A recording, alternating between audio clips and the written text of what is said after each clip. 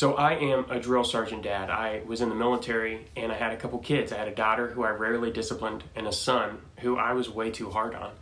I actually used Jordan Peterson's advice without even meaning to. I was harsh on anything I didn't like and often way too harsh. So here's my story, which illustrates exactly where Jordan Peterson's advice can go wrong.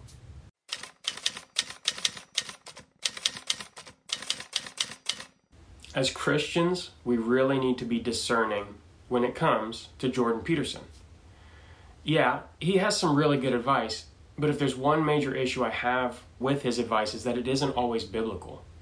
If your family's had issues with disciplining your kids and problems being on the same page, you and your wife being on the same page, then you understand how it destroys the peace and love and fellowship in your household if you can't get discipline right. So here's my story, which illustrates exactly where Jordan Peterson's advice can go wrong. So I am a drill sergeant dad. I was in the military and I had a couple kids. I had a daughter who I rarely disciplined and a son who I was way too hard on. I actually used Jordan Peterson's advice without even meaning to. I was harsh on anything I didn't like and often way too harsh. I would nitpick everything my son would do. I was way too hard on him at a young age and it was very discouraging for him. I honestly thought I was being the type of dad I needed to be, but I was really just being a jerk. And I wasn't even harsh with my daughter, but it had a major impact on my relationship with her because she was scared to get yelled at. So I wasn't building confident kids, and I didn't realize that I was just overreacting to how my parents disciplined me, which was oftentimes just way too lax and inconsistent. So I disregarded at this point what my wife said because we weren't on the same page. So she then in turn, because I wasn't honoring her, she would overcompensate and not discipline my son even if he needed it.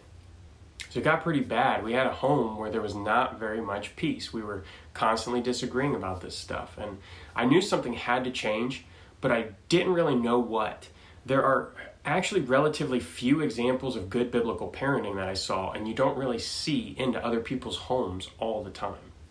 So I had to learn a lot of this from books, which made things more confusing at first. And then I found the right resources to help me apply biblical wisdom to my household, and I couldn't believe how it changed. I mean, it was a complete 180. So I have another younger son now I've done a decent job with and have since repaired the relationships with my older son and set my relationship with my daughter back where it needs to be. So it's turning out really good, and that's a good thing, but that's not the way to do it. So when I tell you I learned this the hard way and by the grace of God, I really mean it. The best resources I've found for this are actually from Doug Wilson on having a loving, God-fearing family. So Jordan Peterson's standard can be misapplied, obviously, as can biblical wisdom, I'll give you that. But that's why it's so important to start with faith in Jesus Christ and a biblical worldview. Because as Christian parents, you need to apply the Bible. You need to be an example, and you need to be on the same page as your wife. Jordan Peterson's standard is simple. Don't let your children do anything that makes you dislike them. And I'll give you, this is way better than secular standards of gentle parenting, but at the same time, it falls way short of biblical standards. Jordan Peterson's obviously getting at a practical way to discipline your kids in a loving way, but as I said, it still falls way short of a biblical standard. And I'm not a dummy. You could tell me I was applying his advice wrong or not in the right context, and that's very true. But then what you're also implying is that I wasn't backing up how I was disciplining with the right standards. And I completely agree. The standard should always be the Bible, not your personal preferences. So how do we apply the Bible to parenting? Well, to start, the Bible should be the standard and not us. Sure, we can misinterpret, overcomplicate, oversimplify. We can take verses out of context. We can divorce disciplining our kids from love, grace, and mercy. And we won't always get it right, but we need to do it because we're teaching them one way or another. Proverbs 13:24, whoever spares the rod hates his son, but he who loves him is diligent to discipline him. Now this isn't a license to beat your kid, but spanking is biblical and it can be used to good effect. How to deal with emotions, how to deal with sinning against others, the right attitude for us to have, is all in the Bible. We need to live out those examples from the Bible. You see, God gave us an example in Jesus Christ, but we are the example that God gave to our children. If we want to raise God-fearing dragon slayers, we need to take this to heart. Many people know the great Shema in Deuteronomy 6, but many people don't recognize that this is actually about educating your children.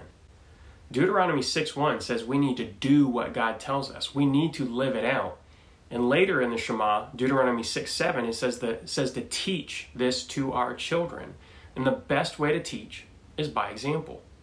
We also need to remember why we are disciplining. We're called to obey God. And God gives us practice in obedience with honoring our mother and father. Discipline is about loving and doing the best for your children.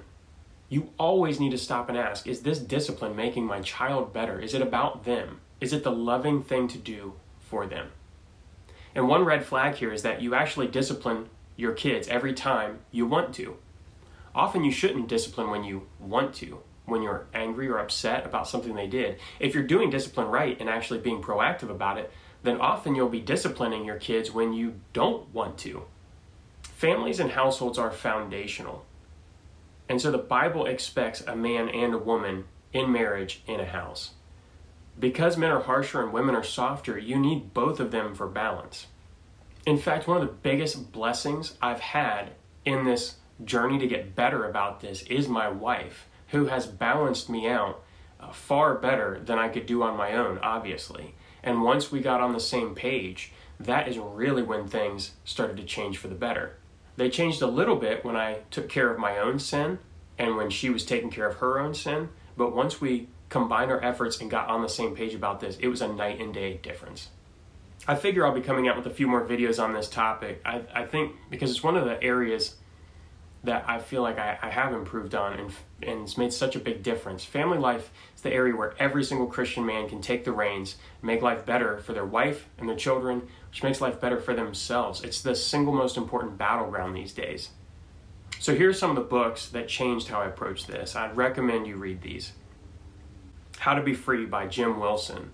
You literally can't be a good dad if you aren't living like a Christian. And if you are a Christian, you need to be free of bitterness, anger, and lust. So this is a book that will help you slay your dragons so you can teach your kids how to slay theirs, whether it's a bad attitude or disobedience or whatever it is.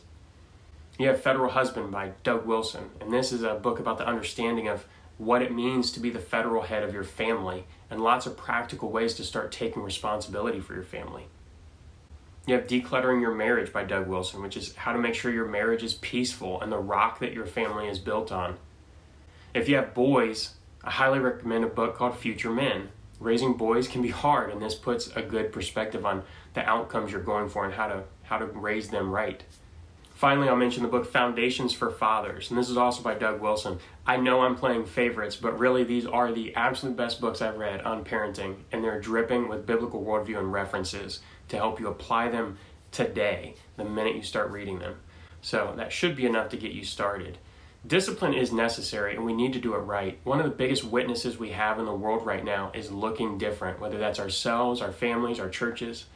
As people, we need to live the way God tells us, and we need to exhibit that joy and peace that only Jesus Christ provides. And the best way to exhibit that joy and peace in our families is by disciplining the way that God tells us to.